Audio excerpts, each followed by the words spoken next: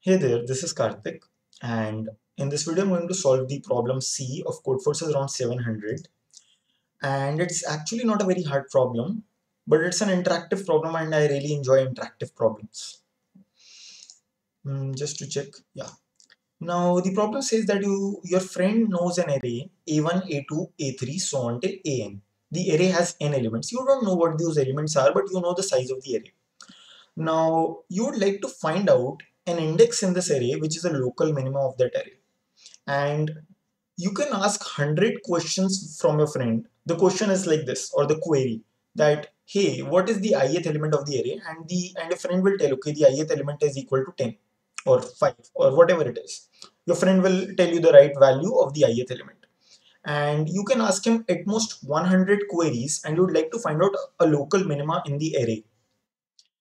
So hopefully the problem statement is clear to you. Otherwise, I recommend that you read it on your own. A few interesting things that you will find out after reading the problem is that all the elements of the array are distinct and they are the numbers from 1 to n permutated in some way.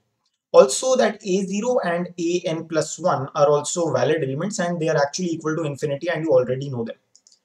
Now you have to ask at most 100 queries and you'd like to find out the local minima. Local minima is basically an element that is less than both the elements to its left and to its right. Okay, so ai is a local minima if it is less than ai minus 1 and ai plus 1. Now let's move to the solution because that's what you are here for. But make sure that you like, share and subscribe so that I can keep bringing more videos for you. Now see guys, the solution would a potential solution is like this. See, you have a0 equal to infinity, then you have a1, a2 and so on till an, and then again an plus 1 equal to infinity. Let's say that I ask my friend what AI is, and my friend tells me, okay, AI equal to some value, and that value is basically represented by the height of this tower. He will tell me honestly, okay, AI equal to this. And I also ask him about AI minus 1 and AI plus 1. So I asked him three questions or three queries. He will tell me all these three values. Now, one of the possibilities is that AI was actually smaller than both the AI minus 1 and AI plus 1. In that case, AI is the local minima and you have already found out your answer and you can say, okay, Codeforces, I solved the problem. This is the right answer. But there is another possibility that both of these were either less than AI. So AI minus 1 was also less than AI and AI plus 1 was also less than AI.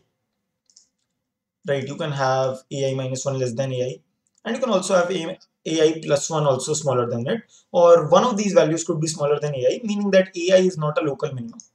So when such a case appears, what do? You've already asked three queries with no success, but actually there is a bit of success in this.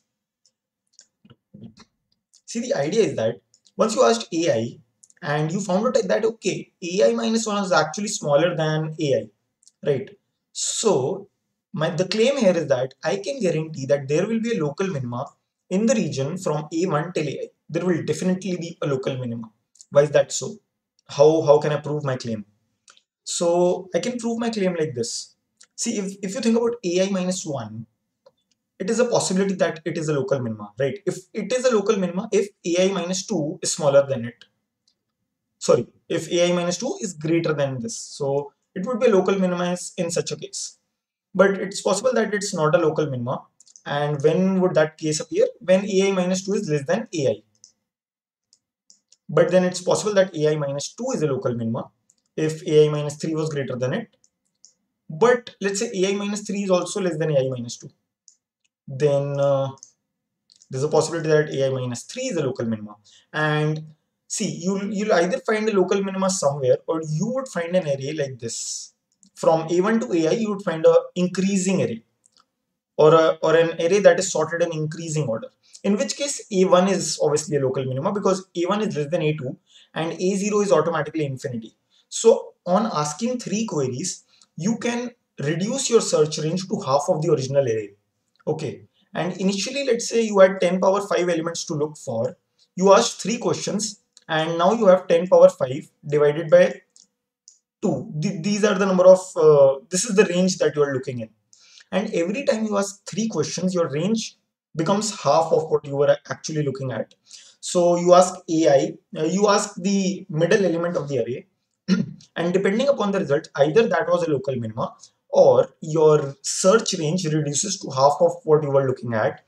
And if you keep doing that, let's say you do this half thing, you do this, let's say 20 times, then your range would reduce down to 10 power 5 divided by 2 power 20, and 2 power 20 is already greater than 10 power 5. I guess it's already 1 million. And for us, knowing whether a middle guy is a minima or not, you just need to ask 3 questions. So even if you had to do this process of dividing the array into smaller portions 20 times, you would ask 20 into 3, that is 60 queries. And in no more than 60 queries, your range would fall down into one single element. Okay, and as soon as that happens, that your search range, that your potential minima lies in this region, reduces down to a single element, then that is your answer.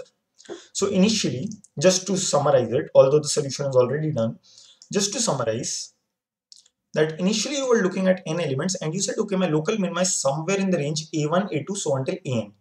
And then you tried out an by 2 and you saw what is the left of this and the right of this. Either this was a local minima, or your search range got smaller and you were looking at either the elements from a1 till an by 2 minus 1. Okay, and you said, okay, my potential minima lies somewhere in this region, an minus, yeah, an by 2 minus 1, sorry, right? You said, okay, my potential minima definitely lies in this range somewhere here, right? Or you could have gotten the range that your potential minima lies somewhere in this region. And it's somewhat like binary search. You can just continue doing this till your search range becomes equal to one element, and that will happen in no more than 18 or 20 times of doing this. Each time you do this, you ask your friend 3 queries, and finally you will be left with a single with a range of size 1, and that will be your answer. So I hope this video helped you to solve the problem, and make sure that you like, share and subscribe. Let me know in the comments if there is any doubt, or if you liked the explanation, I would be very happy to know that it helped you. So bye.